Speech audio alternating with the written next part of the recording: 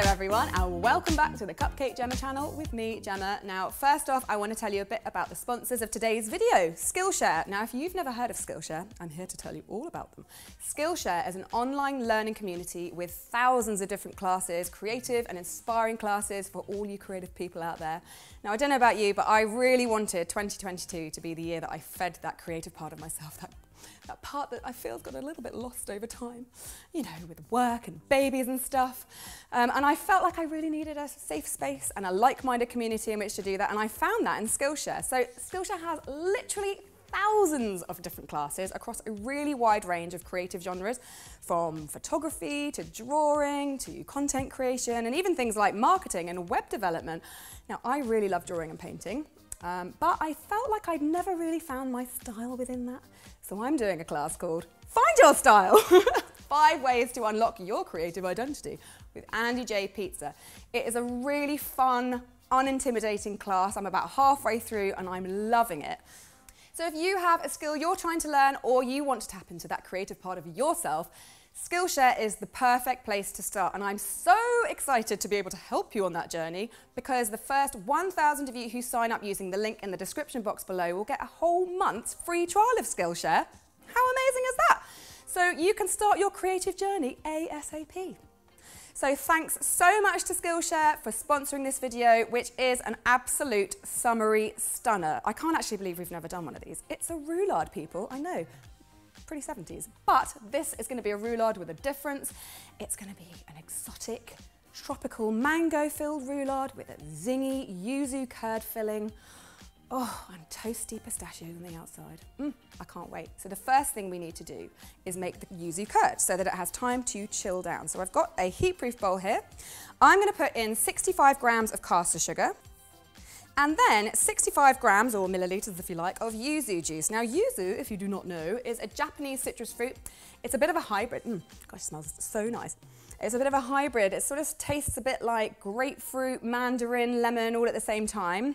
I've never seen one in real life because you just can't get them here, but I believe they're pretty ugly. But inside is a delicious smelling, fragrant citrus fruit, and I have 65 grams of it. I'm going to put it in my sugar. Woohoo! So that is the start of it, and now I'm going to add 3 egg yolks and 1 whole egg and just whisk it lightly.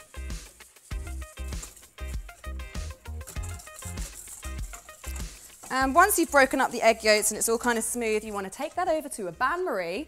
I have one here, I made earlier, and it's on a medium heat. Whack it on, and just what you want to do is stir it gently for about 8 to 10 minutes until it thickens up really nicely.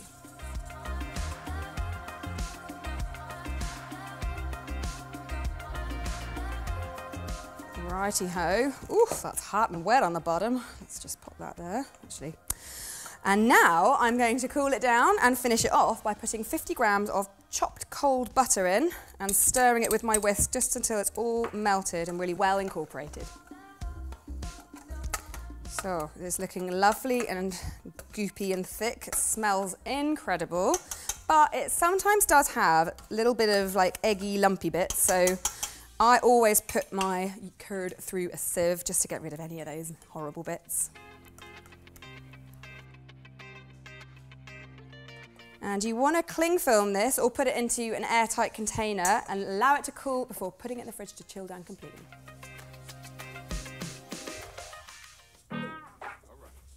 Right, it's meringue time because a roulade is literally something completely different without a meringue. I don't know what, probably just a bowl of yogurt and cream and fruit, which is pretty nice too, but I love meringue, so let's get started.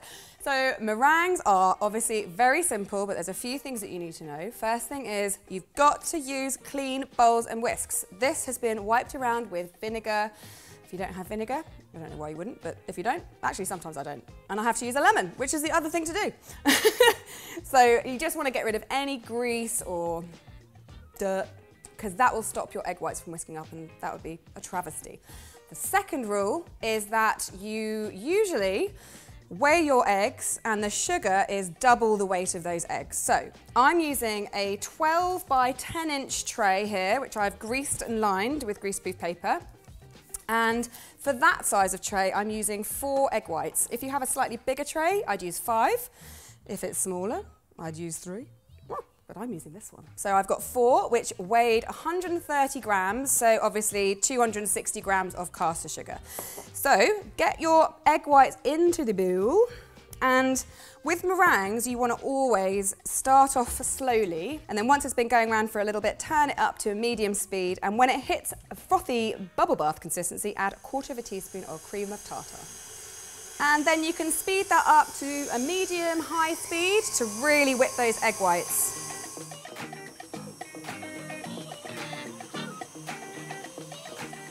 Once your egg whites have become really white and you've got nice tight bubbles, you can start adding the sugar. So I like to do this a little spoonful at a time because that way it incorporates nice and gently and you don't knock out any of the air.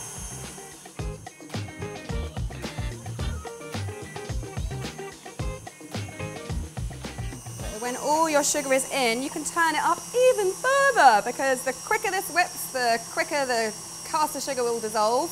And you do want it to dissolve because you don't want grainy meringues. So this sometimes takes anywhere between 10 and 20 minutes, depending on how much meringue you're making. So I'm just going to leave this little guy doing his thing and get on with chopping some pistachios, which I have over here.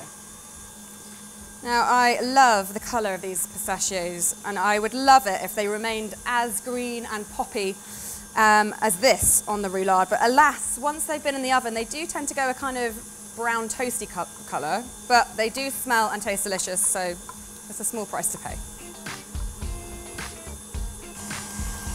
When it's starting to look like it's on its way to glossy, smooth glory, you can then add a bit of flavour. So I'm going to put a pinch of salt in and a teaspoon of lovely vanilla extract and just let that go for another couple of minutes just to finish it off.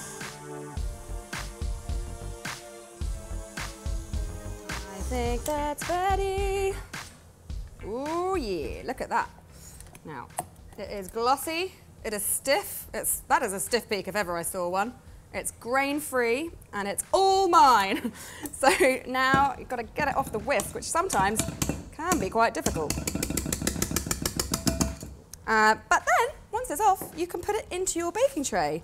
So it's easy to just dump it in the middle and then spread it out with a palette knife.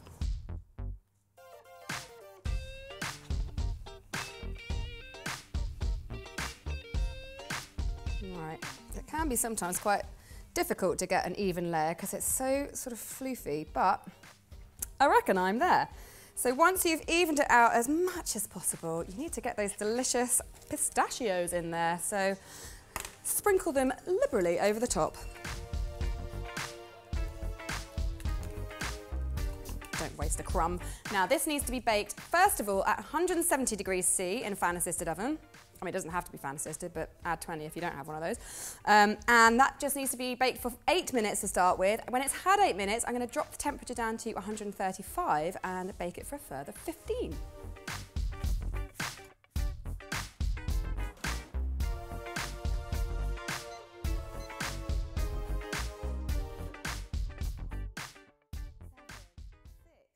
Five, 4, 3, 2, 1. Beep. It's ready! Ooh, he's a puffy little thing. Now, don't worry if your meringue has puffed up like this because it'll get flattened down in a minute. So what the next thing to do is, while it's still hot, keep your oven gloves handy. Put a large piece of grease-proof paper over it like so, and then a tray or a cooling rack like I'm using over the top. Use your oven gloves, don't burn your fingers, and then flip it upside. Well, I'm really, obviously really good at this. Elegant, so elegant. Ooh, it's fine, it's totally fine. Get rid of this, you don't need that. And then, obviously, this tin is gonna be hot, hot, hot. So use your oven gloves to get it off. Woo. And then peel away the paper carefully to reveal the fluffy meringue inside. So get rid of that. You don't need that anymore. So that just needs to cool down for at least 10 minutes, but not more than half an hour because it might start crisping up. But it should be soft and mallowy with a crispy outer shell, I guess. So a couple of things to do in the meantime. First thing is to cut a mango up. Now, I have always been, well, I used to be really intimidated by cutting mangoes, and I used to do that like 80s thing where you sliced a bit off and then you made like a hedgehog.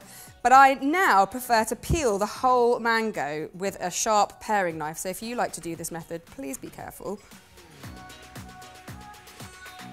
Now it gets a bit slippery at this point, so please make sure you've got a good grip on it because you don't want it to slip out your hand and slice your thumb off or something. So now I've got a naked mango and I'm going to just cut the cheeks off, if you will. So obviously you've got that really annoying, but probably very necessary stone in the middle of it. Find that and slice through. Oh, look at that. Lovely big cheek. And do that again on the other side, and then just kind of slice off all the random bits around the edges. Once you have all the kind of flesh off your mango, you want to chop those little bits into small chunks, maybe like 1 centimetre squared, or cubed, I guess. Now, I'm going to set that to one side because we don't need it just yet. Now it's cream whipping time, one of my favourite things in the whole world to do. So I have got 200 grams of double cream. You could use whipping cream if you wanted. And I'm going to whip that with my trusty balloon whisk until it reaches a soft peak consistency.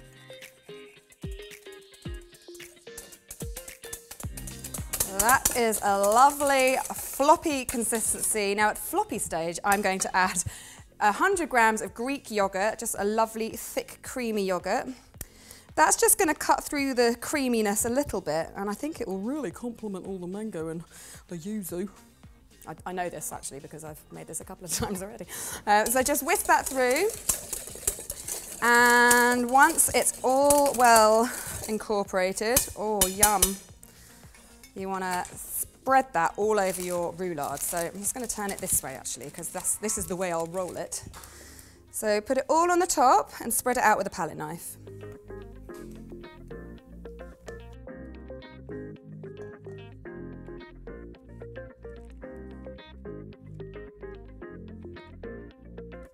And when you've spread it out as evenly as possible, you can then top that with some blobs of this lovely Yuzu Curd. Now you might not want to use all of it because it does make quite a bit, but save this Yuzu Curd leftovers and you can use it in some other bakes.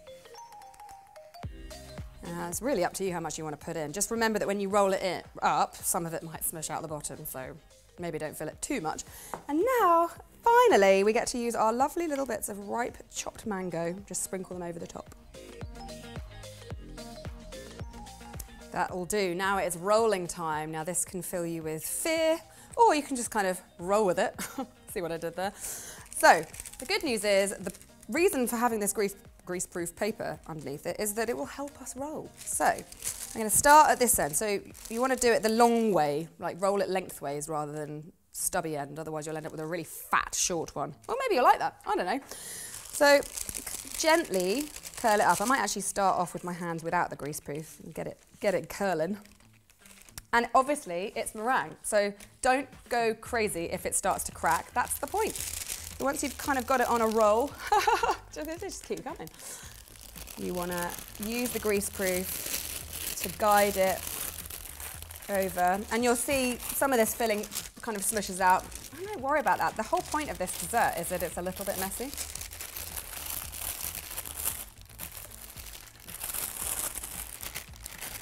Obviously make sure the messy bit is the bottom, which it now is, and then use that greaseproof to wrap it up. So just gently tuck it under, and I'm actually going to put that back onto the baking tray that I baked it on, because it's the right size obviously, and pop that into the fridge for at least an hour. And actually these are really good if, like, they're really good frozen. I mean, they're not good frozen, but they hold up if you freeze them. So if you want to make this way in advance for a dinner party or something, just whack it in the freezer, bring it out, have it at room temperature. But I'm just going to eat this today, so I'm just going to chill this for about an hour.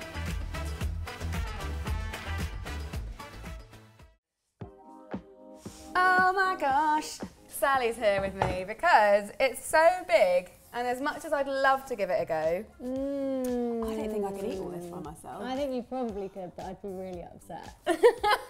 Correct answer. What do you reckon? I think it looks great, and it sounded amazing. Like, I was in the little kitchen doing some stuff, and every time you were saying something, I was like, oh, it sounds so good. And here you are, here to help. And do you know what's so great about it? I reckon end to end, that would take 45 minutes to an hour, if that. Nice. So if you were like invited to a dinner party last minute and you had to bring pudding and you were like, I don't know, what on earth have I got time for? I mean, maybe you wouldn't use Yuzu because you know, the Yuzu juice may be a little bit hard to find. We can get it in our supermarkets here because we're lucky. And you can buy it on various websites. This is literally the dessert Yeah. that my mum would make. My mum, she wasn't blessed in the dessert category, you know. But this was like, if it was a special event, mum's making a roulade. I know, that's what I mean. Like, it's so simple. Even my mum can do it. Even Sally's mum, even Mum Adela. But you could do it with strawberries, you could do it with all sorts. Banana? Can we just eat it? Yeah, Let me eat stop it. talking about it. Okay, how much do you want? This much, please. That's fairly decent. Yeah. Oh, look at that. Squishy McSquisherson. Let's pop it on a little plate for you. Oh, whoa! Oh look, a bit landed on your fork. You've got hardly any work to do now. I want the same, I think. Oh, squishy. It looks lovely. Right. Oh, gosh. All that filling oozing out. It can't wait to be eaten. Okay. It does look delicious though. Look at that. We've got the lovely roundy in the inside, and we've got that lovely cream. The meringue is almost spongy. It's like a pavlova it's type. like mallowy. Yeah, like pavlova, like the inside of a pavlova. Yeah, go for it. Mmm. Mmm. Mhm. Mmm. It's so light. Mm. And as I suspected, all sorts of textures. Yummy, yummy. You've got the kind of crispy meringue, the soft meringue, which also has a little bit of chew to it in exactly the way you want it to be. The delicious curd, you get a little bit of kind of squishiness from the mango and the crispy nuts. Mm. Triumphant. Something for everybody in that. Are we joyfully triumphant with this? Yeah, it sounds a bit Christmassy, but yeah. Okay. Well, you can have this at Christmas and summertime, springtime, whenever you like. So please do make it. Let us know that you've made it by hashtagging CupcakeJemma and putting your photos on Instagram so we can see how you got on. Massive thanks to you for joining us, and also a huge thanks to Skillshare for sponsoring this video. I really hope you check them out, and don't forget about that link in the description box below that will get you, if you're one of the first 1,000 people to, a 1 month free trial of Skillshare. You'll have to race me to it because I want to do it. You should do it. Yeah, it sounds really cool. You love doing things. I do love to do things, you're right. You're crafty. No, it does. It sounds wicked. It is wicked. 100%. So we will continue to eat this. I'll continue my learning journey. You're going to embark on one. Yes. And we'll see you next time for another recipe. And don't forget, you can already pre-order the Crumbs and Doilies book, which is coming out in November. So do that. It will mean the world to us. And to you, because it's going to be blooming great. You're going to love it. See you next time. Bye. Yummy.